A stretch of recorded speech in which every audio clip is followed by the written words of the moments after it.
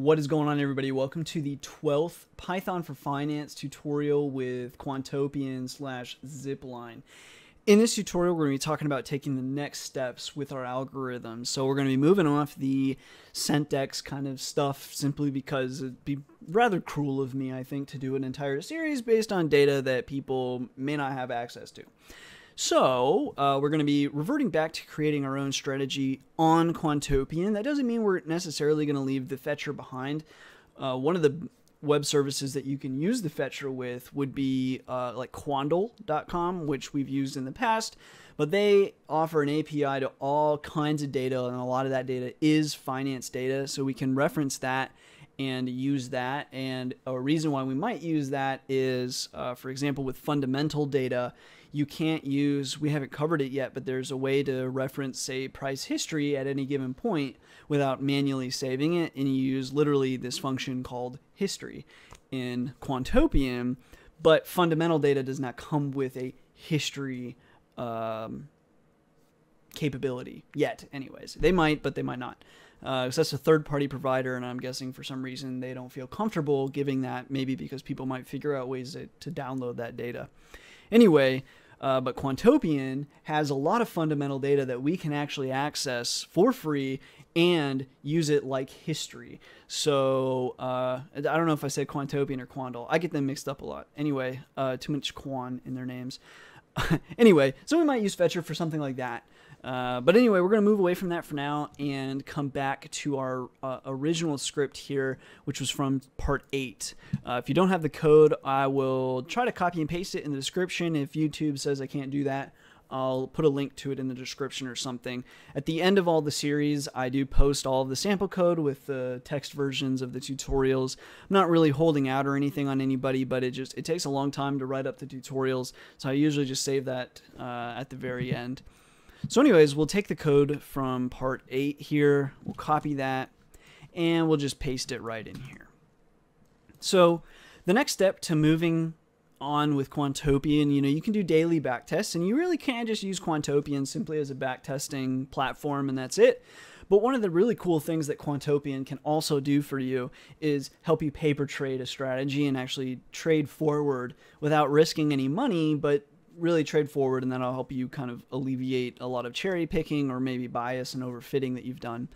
So getting to that point requires you to run a minute backtest, and running a minute backtest can be as simple as clicking the down arrow and choosing minute and then running. Like this strategy, we could do that. The only difference is at every minute this would be evaluated. This doesn't change. The moving average is always going to be for days. They don't currently support, I don't think, doing it in minute form. Although you could save the pricing data and perform your own minute moving averages. So if you wanted to, I suppose you could do that.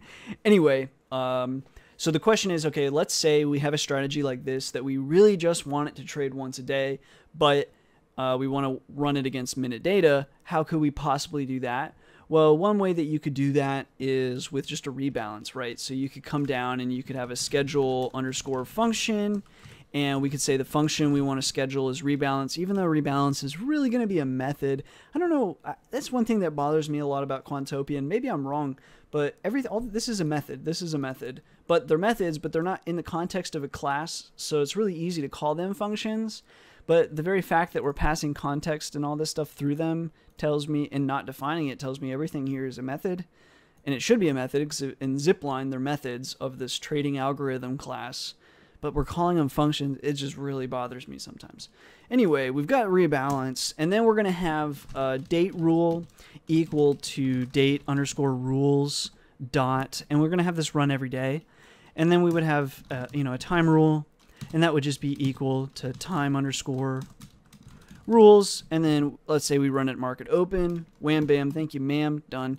Also in here you can put an offset as far as how many minutes you would want it. Like at market open 5 minutes later, you can put offsets in there. That's kind of cool. Anyway, there we go. We schedule the function. Then we could just do something as simple as define rebalance, pass context, pass data, colon, and then take this stuff here, cut, paste it here, and then under handle data, just pass. And that's really all you should have to do. And then you could run minute data. Let's go ahead and put this up a little further in the history and run that minute, build the algorithm. Okay, so a few things to talk about as we are talking about moving into live. First of all, on live data, say you're paper trading live, initialize is being run once a day. So keep that in mind. So if you are, say, tracking history, a lot of people will, track, context dot, I don't know, if you're doing machine learning, for example, you might have features, and then you'll have labels, let's say, and you're packing that in. Well, you might actually find that every day this is getting emptied out because people will do context.features equals, and then maybe they'll have an empty dict. But what happens is when you're trading this using live data is initialize is going to run literally once every day, right, before market open. The other thing to keep in mind is with the CSV fetcher, they want you to, one, you can't change prior data in the CSV fetch. So the fetch will run every day, but if you can't change any of the prior data, okay? So you have to literally append any changes to the end of that CSV, let's say. So over time, that CSV will just get longer and longer and longer. Hopefully that'll change eventually, but that's just the way it is right now. So keep that in mind. Also, that CSV needs to be updated by midnight EST. So again, for someone like me with, like, say, the Centex stuff, we'd really like that to be updated by, maybe 30 minutes prior to market open or something, like closer to market open. But that's what we have right now, so we deal with it. But again, for backtesting, we can backtest 30 minutes prior to market open. We just can't paper trade yet doing that. So keep that in mind. Now, as we saw here, okay, so we ran this this little logic here, and we actually did pretty good, most likely just simply because the market mostly fell, and we did better than market because of that. So that's our strategy. If we were going to go with maybe a strategy that trades on maybe once a day, and we don't want it to trade multiple times a day, that's how you can do it. But I think moving forward, we'll probably cut that out and paste it back in here. Whoops, I don't even know what just happened. Cut that out there, paste. There we go. And we'll probably do something with rebalance eventually, so we can just leave it there. I can foresee us using it at least at some point, but for now we're not going to use it. But what we're going to end up doing is kind of building more on this strategy, or maybe we'll make our own strategy that doesn't use this. But I do like the idea of using at least some sort of 2 moving averages to maybe dictate where the market is. So are we in a rising market or a falling market? It can be useful there, and then you basically change your strategy based on those parameters. You can also add a 3rd moving average, and that can help you actually kind of identify a rising market, falling market, and a sideways market. And then depending on what type of market you're in, you trade a different strategy. So that's kind of, I think, one of the better ways to go, especially if you're working on purely like technical analysis types of strategies. But really, even investing or shorting, it's really risky to short in a rising market. Okay, but it's kind of silly to not short in a falling market. Okay, so then your next question would be, okay, well, once I've got the strategy that I want, what do I need to do to take that strategy into a like live testing or forward trading with either paper trade or even like realistic trading situation? So what we can do is, instead of running it here, let's cancel this back test from happening. And instead, let's go ahead and run a minute back test against, let's just do the last like few days. Whoa, what has happened? Anyway, there we go. Okay, and run that. And then all you have to do is run a full back test, so we can click run there.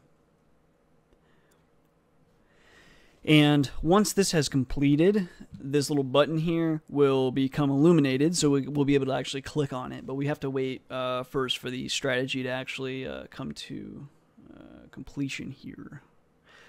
Okay, so our strategy is complete. Look at us. We are a market-beating strategy. And our Sharpe ratio is 5.33. And our max drawdown 0.7. Awesome. Anyway, that's just because we did a really short time period. But anyways, once it's done, you'll see that we have the option for live trading the algorithm. Great. We'll choose Quantopian for now. We'll give ourselves some more money there and deploy. And then it'll take a second for it to all start up, but then you eventually have the trading strategy live.